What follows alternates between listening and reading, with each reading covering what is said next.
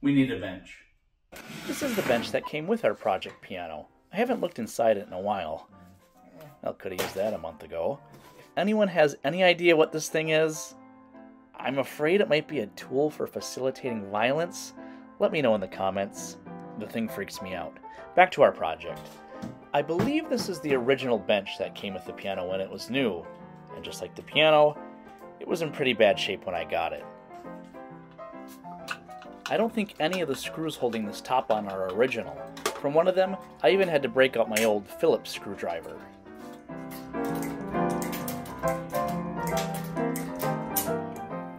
With how wobbly this bench is, I want to completely dismantle it and re-glue everything.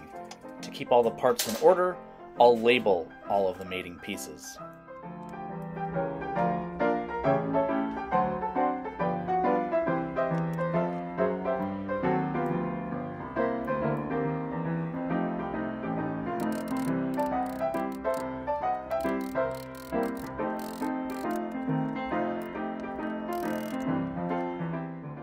Two out of the 4 legs, I guess we can call that half, were loose but would not come off, so I used the heat gun to help loosen the glue joints.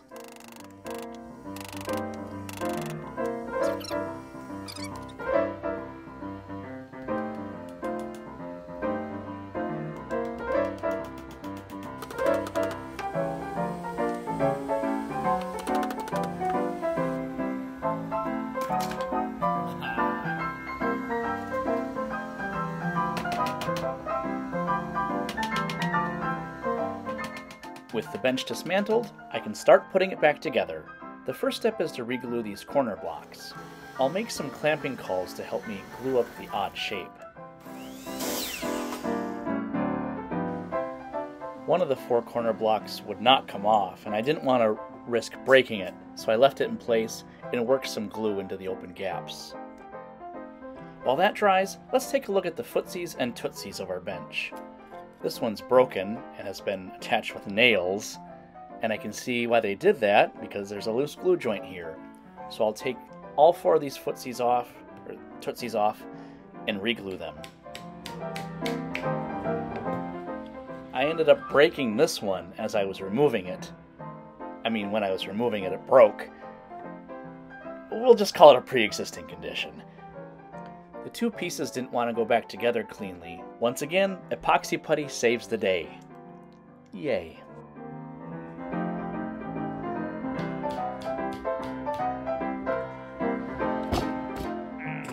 To make myself feel a little less remorseful about buying this oversized power tool, I'll true up the bottom of the footsies on this edge sander for a fresh glue joint. Okay, everything's trued up, now we can glue it up.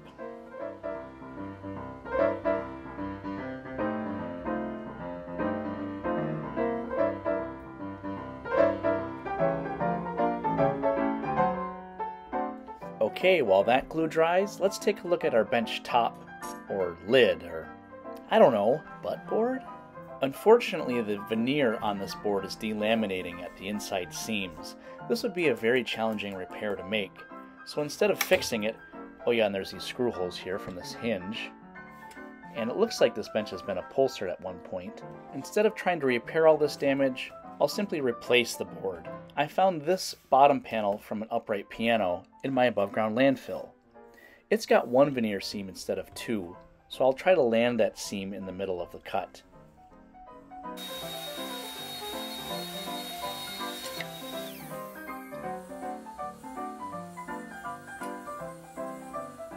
Okay, I've got my board cut to width. I'm happy with where the seam landed. I did encounter a surprise knot here in the core wood. Nothing I can really do about that now. I'll fill it with putty, and I've made a note here. I'm really hoping I remember to put the hinges on this side so that this faces the piano. But between this issue, a couple wormholes, and some of my expert carpentry, there's a few issues on this side, but I think I can work with it.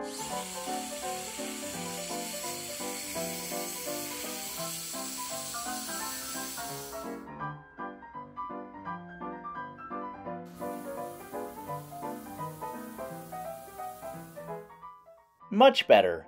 Purchase validated. Alright, that cleaned up just fine, and I think we're finally rounding a corner on this project.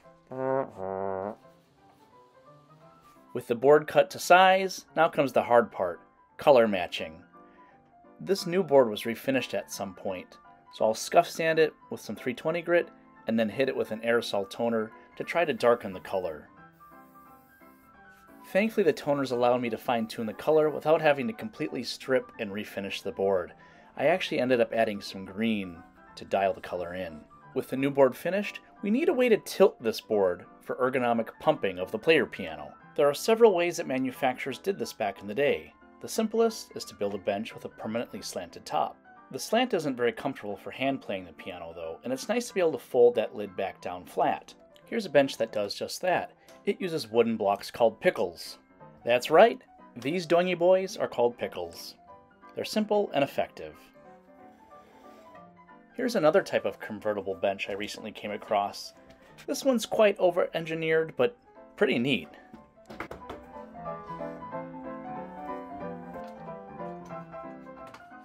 For our project bench today, I'll copy this simple folding angled rail out of this tonk bench. A friend was recently doing some remodeling on his old house and found this piece of quarter sawn oak in the walls. I think there's just enough here to make a duplicate rail out of.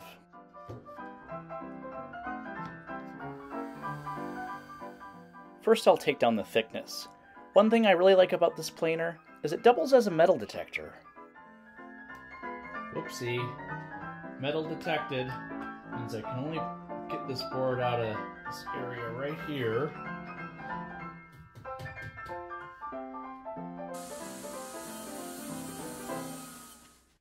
I got pretty lucky. It's not obvious by now. I'm not really measuring at all. These holes, probably from some old lock, are right where my cut's gonna be. So, got lucky.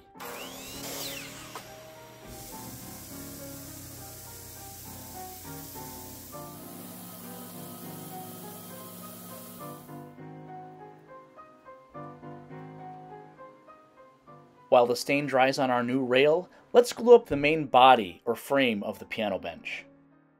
I'll start by gluing the lower stretcher to the footsie assembly. I'm using high glue because this is a very common part to get broken on the piano bench.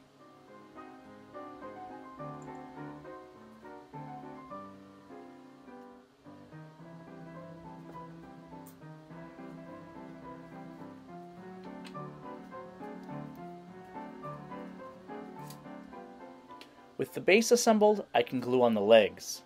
First I did a dry fit, and I noticed several of the legs were loose in their sockets. The last thing I want is a wobbly piano bench, so for this I'm going to use epoxy.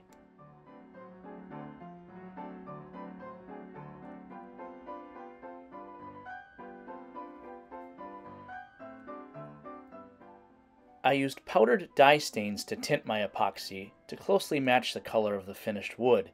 This will help conceal any gaps in the joints.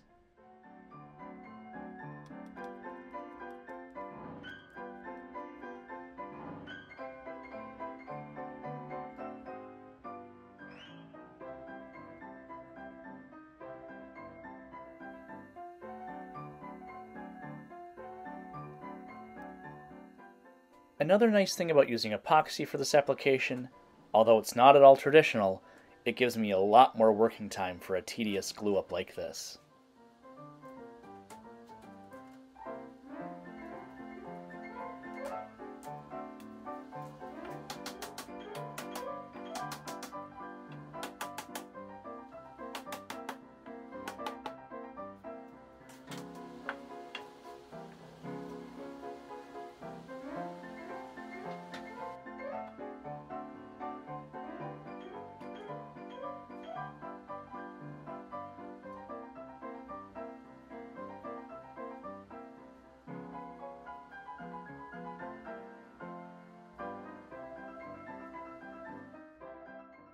Alright, while that epoxy fully cures, let's find some new hardware for our bench.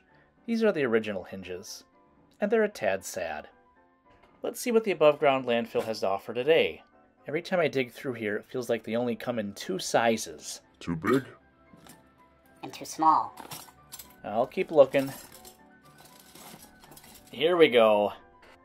I don't mean to compare sizes here, but these are better.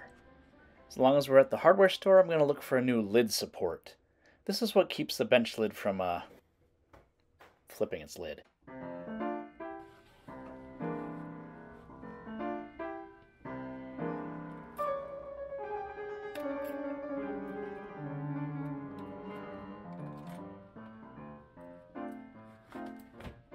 Alright, all the replacement hardware is ready to go.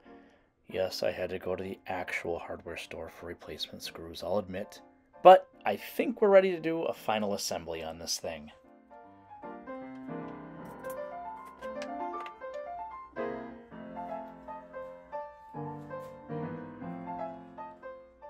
The first step is to lay out the new hinges. It's so nice to have a fresh board here with no screw holes. Anybody catch this? Pause the video, comment below if you notice my near miss.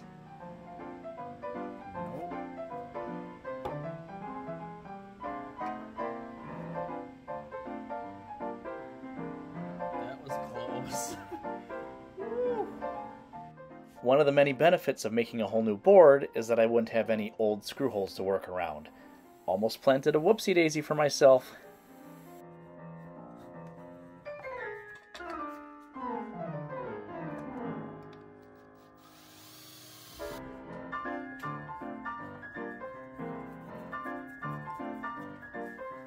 Okay, the bench base is done. Let's put a lid on it. Time to top this thing off. Butt board.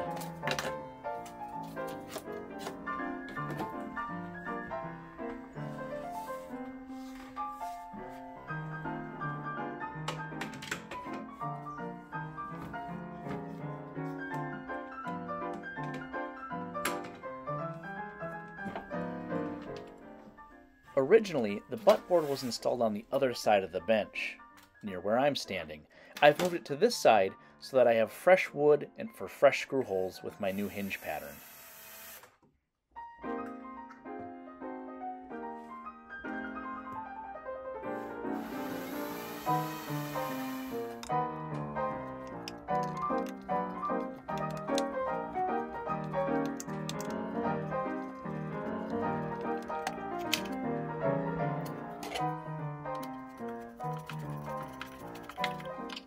Next, I can install the duplicate rail that allows the butt board to tilt.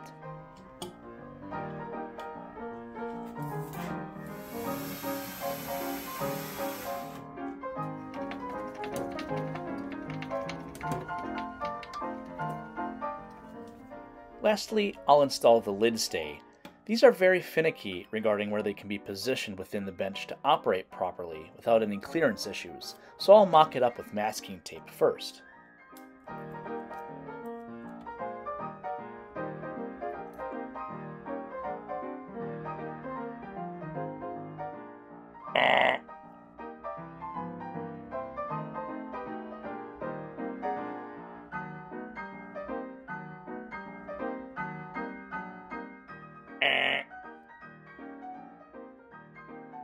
Well, it put up a fight till the very end, but I think I finally got it figured out. I can screw it down in place.